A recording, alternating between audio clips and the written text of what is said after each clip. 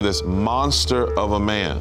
He was the biggest man I've ever seen in my life. I mean, he looked like an oak tree, probably 6'8", tattoos everywhere, tattoos on his face, meaning he'd probably done something pretty bad. And the Lord tells me, go love on that man. And I said, no. And the Lord said, go minister to him. And I said, okay.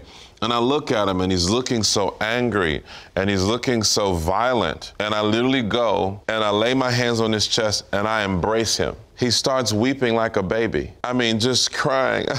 He's just crying. And I'm holding him. And I could feel the love of God flow out of me into him. And that liquid love begins to bring restoration to this man. And I said, wow, look at the power of the love of God. You know, the Bible says love never fails. And when we learn how to yield to the love of God, we learn how to respond to the love of God, it's a recipe for miracles every time.